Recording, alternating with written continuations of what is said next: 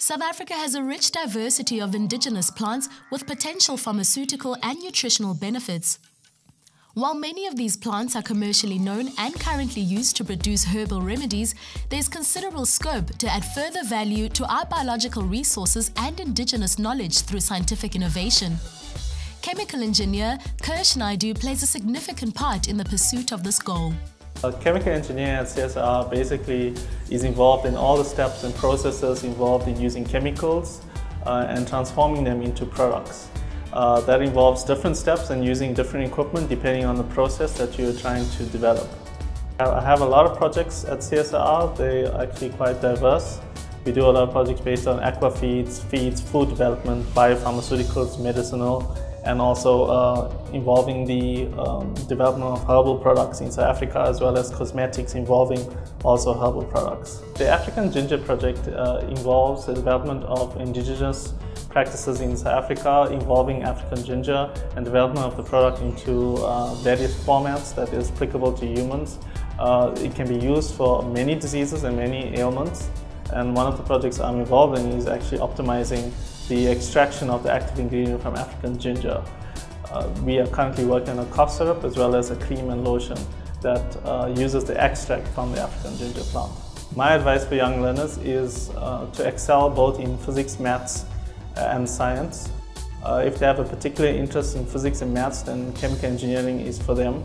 If they are curious and able to develop products on their own, or have an interest in how products are made in South Africa and around the world, then chemical engineering is definitely a field that they should investigate.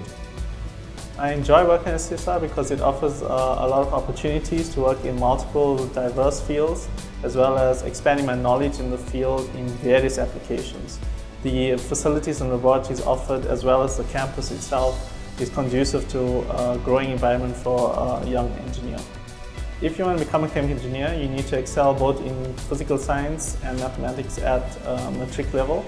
Thereafter, you can apply for entrance into university or technicon to study the field of chemical engineering. And that's basically all you need. Chemical engineers can specialize in many different fields. Some of us start in production environments, working at major petrochemical. Some chemical engineers become consultants and own their own enterprises, leasing their services back to the petrochemical or any other major industry. Some engineers as well become design engineers who basically design pilot plants, etc. And I've also known of some chemical engineers who become lawyers, and basically their expertise lies in IP and product development and patent law.